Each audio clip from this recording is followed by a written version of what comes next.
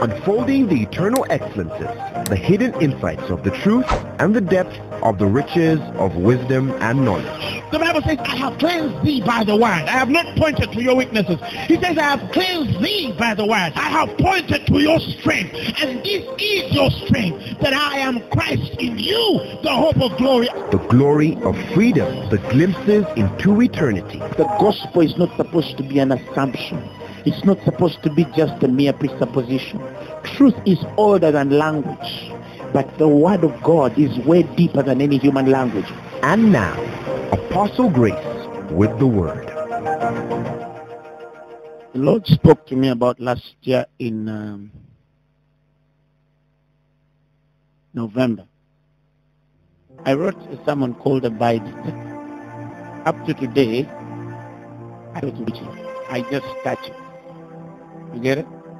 Because God finishes what he must do with me before I really preach it. And it's wonderful that today when the man of God was sharing, he quoted of that particular scripture. Today I shared the same thing on radio. Today I was sharing from the same scripture of abiding in God. And the reason as to why sometimes we take too long to share certain things. I have someone that have not preached for 5 years, and they're still in my closet. Because I'm first preaching out of the excitement that I've stumbled on God in the Spirit. I'm first preaching because I have stumbled on something to share. You get what I'm trying to tell you? Because sometimes our personal convictions are not necessarily rhema for the people in the church. You get where I'm coming from? But I'll give you just a sneak preview of why. The reason as why I did that was one time I was in the same line. When you meditate on the book of Revelation chapter 3, it speaks of the church at Sardis. And it says, and to the angel of the church at Sardis I write these things, saith he that hath the seven spirits of God and the seven stars. He says, I know thine works. That means they were working. That thou hast a name, that thou livest, and thou art dead. They carried a name, but they live. I don't know whether they carried a name that they live because they had something outside that looked like the Holy Ghost. You get it? I don't know they carried the testimony that they live because they had wonderful praise and worship. You get where I'm coming from? I don't know whether they say that they had a name that they live because probably they spoke in another language. I don't know whether they had a testimony that they live because they had a wonderful cathedral, or they had a nice church, or they went to the best schools. Did you get what I'm trying to tell you? I don't know whether the testimony that they lived was because there were certain things that there were works between them amongst them that proved that they lived. But to God they were dead. You get where I'm coming from? To God they were dead. And so where I'm coming from? I'm coming from a perspective of experiences of Luke, where he says, abide in me and I in you. You get it? And the Greek word for abiding is translated as meno. Meno is translated, directly means to be present. You get it? Those of you who know, who are probably on social media, if you are present on Facebook, there is an icon that I think proves that you're present on Facebook. I'm not on Facebook. I don't know. Is that true? If you're on WhatsApp and you're online, there is something that proves that you're present. See, you can be on WhatsApp but not be present. You get it? You're probably your absent, your idol, so to speak, last seen. You get it? WhatsApp puts up those icons of last seen at 7 a.m. or 7:35. But the people who are online, and then someone can ask you, how come you were online on WhatsApp 3 a.m. in the morning? That means that they can tell the last time you were there.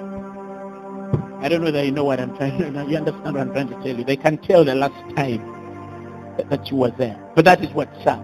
You get what I'm trying to tell you. And a man can be live on Twitter or Skype, whatever it means. He's present on Twitter or any other social world. And I liken that to the presence of being present to God. Again. So when they're talking about abiding, it's more than just I'm going to pray the whole lunch hour. But how many people are actually alive unto God? You get what I'm trying to tell you. How constantly are we alive unto the Spirit? How constantly are we ready to respond and sync, so to speak? Let me use the word synchronizing with the Holy Ghost. Hallelujah. And I realized that our generation was living a place of appointing a few moments when we have to lift up holy hands, because it was a Monday or a Wednesday meeting or a Thursday. It was a Saturday or Friday overnight where we felt that God was supposed to do something. It was a conference, and that's when we stirred up the Spirit of God to come and do certain things. Again, and after the conference, it was like any other day. Hallelujah. Hallelujah. And I started to realize that the one thing that has meant probably my ministry, and I believe many men of God of the Spirit here, is how to abide in God. I mean, how to consistently abide in God. How to be present to Him every time. And that means that you can minister anytime. That means you can experience Him anytime. That means that you can relate with Him anytime. That means you can talk with Him anytime. That means He can talk back to you anytime. Because the agents of the Spirit in these last days is serving every time and every moment for His manifestation and demonstration. We're not talking about demonstration of the Spirit where we get a crusade ground, put people on that ground. We're talking about demonstration of the Spirit that is with me at the bank. You get it? The other day I was seated in the bank and I was working. I was trying to follow up on a small report, and a woman walked into my office and she started crying and crying and crying. And I told her, why are you crying? She said, there's something on you.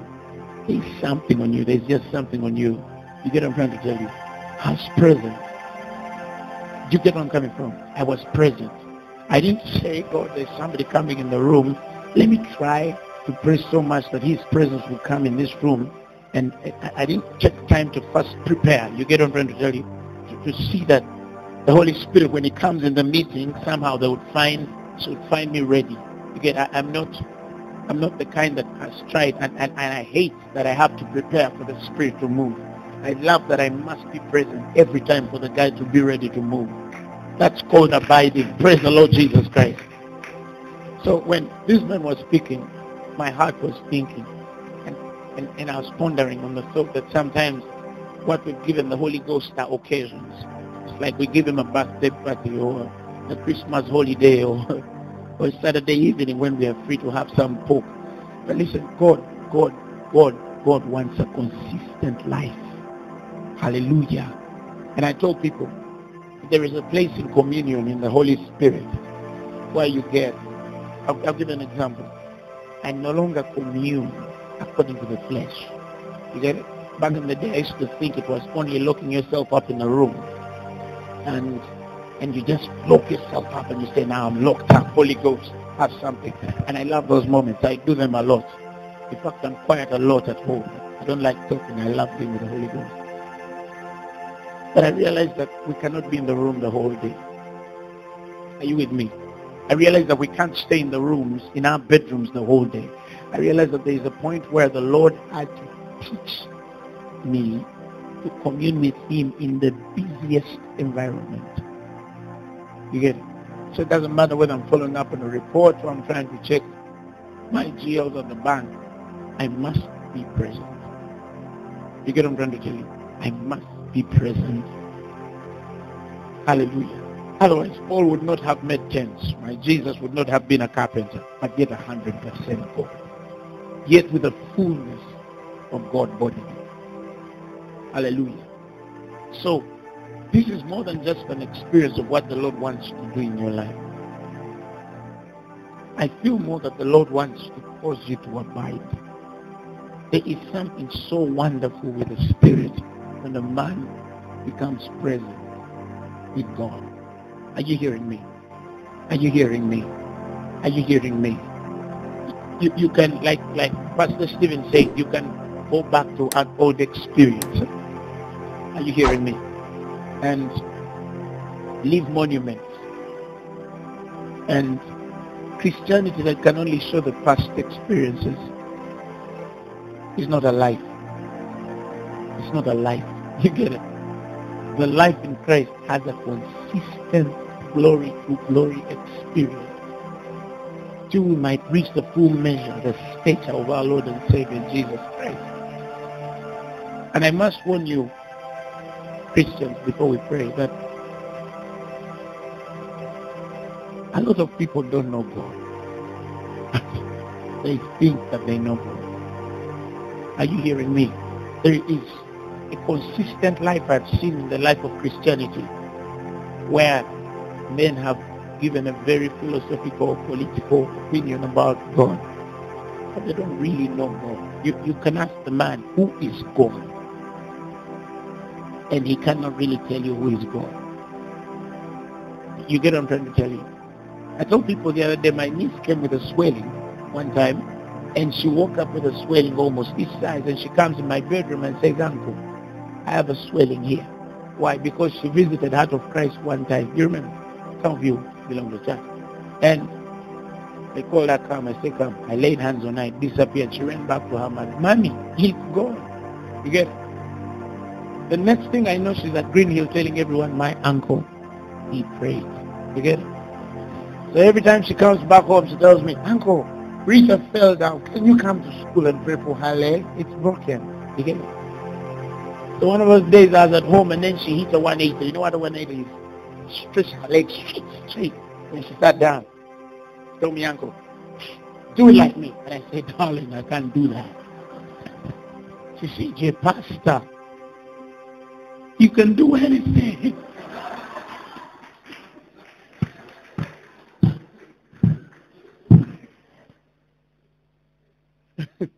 But I thank God I've shown that little girl Christ. So if she asks me, who is God? There was a time when in Afroston, there's a guy who one time came with a, what do you call that? It was a broken leg, so I put a cluster on it with both clutches.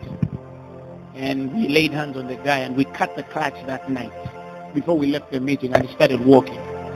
And Fiona, Myra's son, got a picture and drew it at school, and the teacher saw it. The teacher commented on it, and then the next day, the teacher asked the mother when she drops the boy, "What's up? What's this?"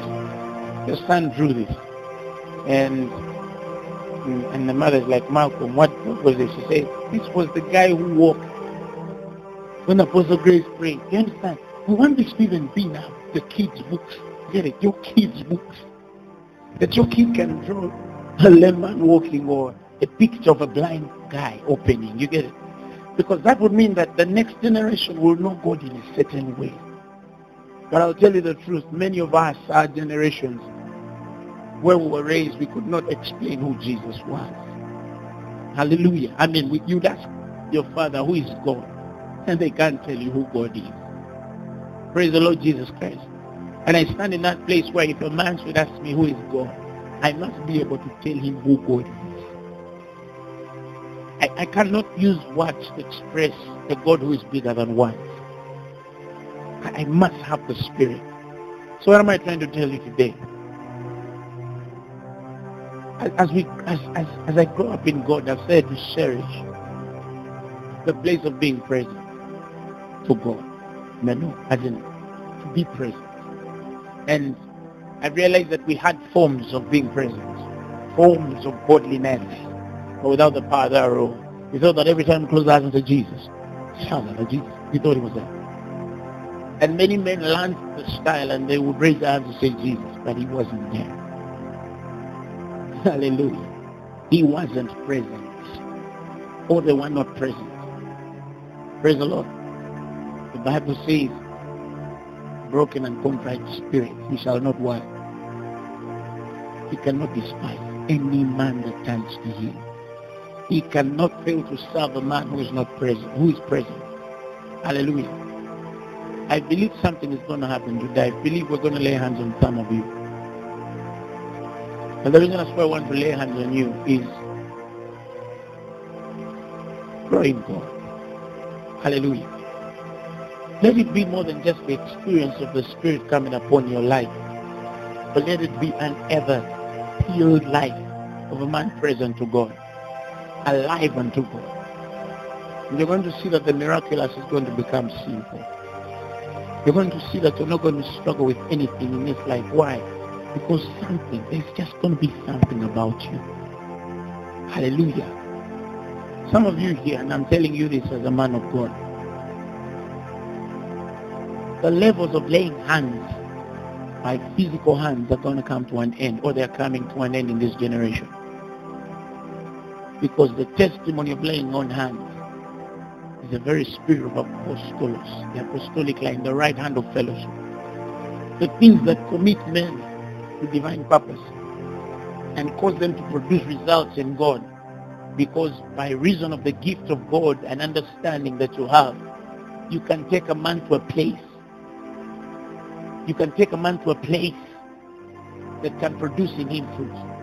I don't know whether you understand what I'm trying to tell you. So it's not more than just releasing the anointing. No.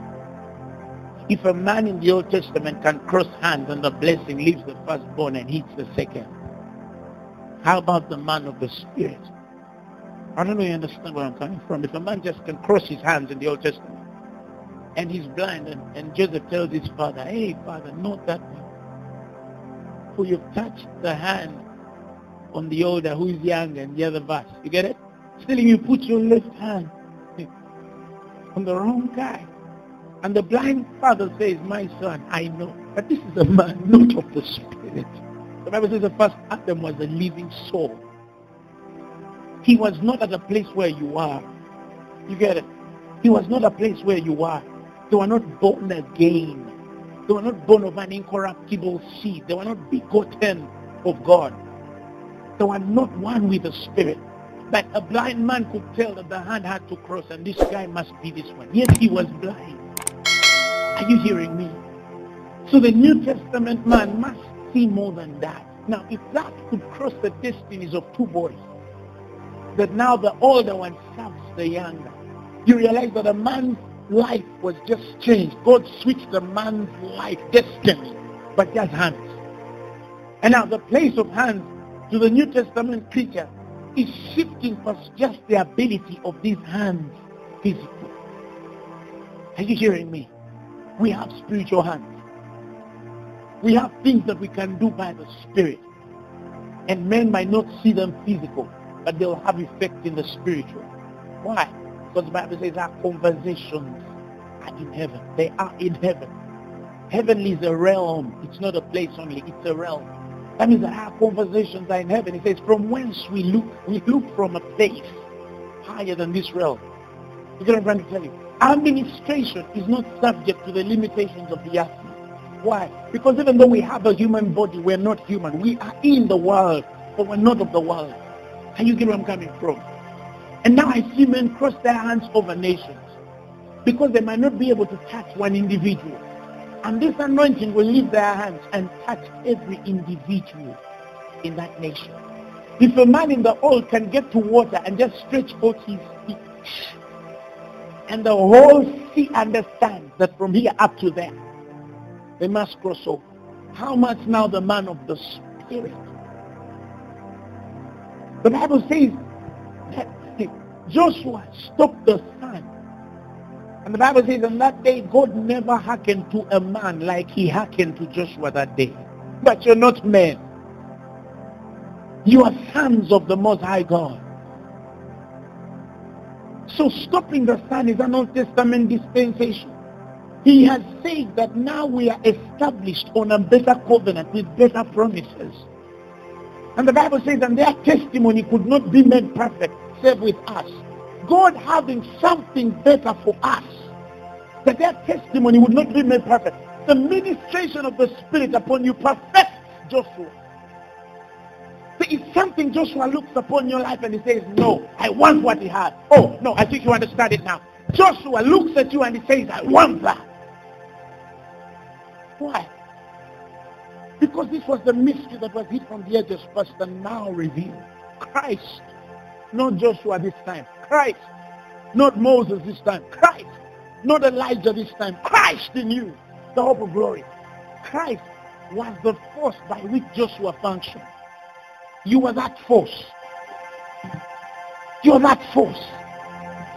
Why can't we believe God? Why can't we just believe God for something crazier? Is that here?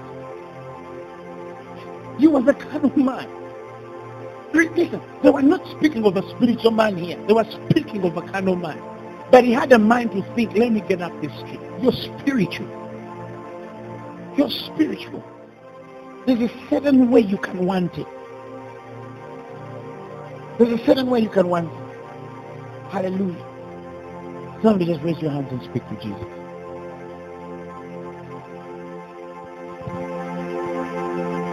Father God,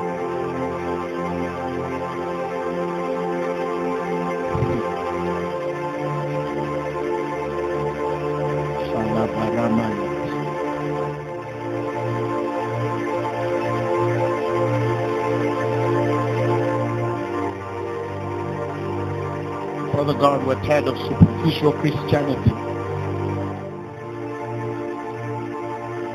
We're tired of a superficial Christianity.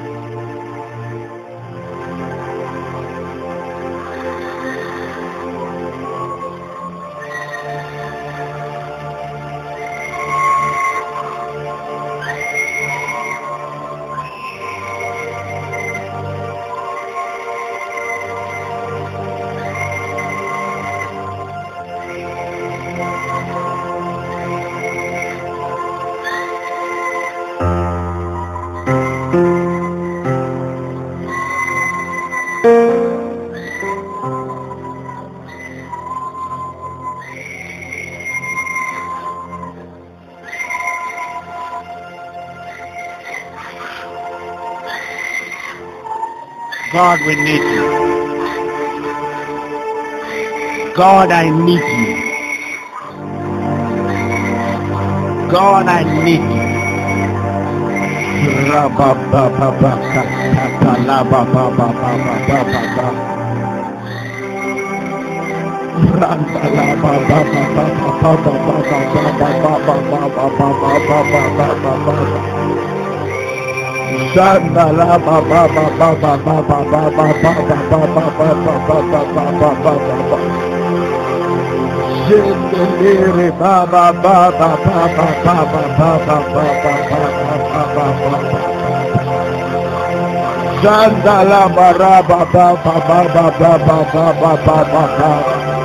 We're present God. We're present God. We're present God. We're present God. The spirit that brought revival in our nation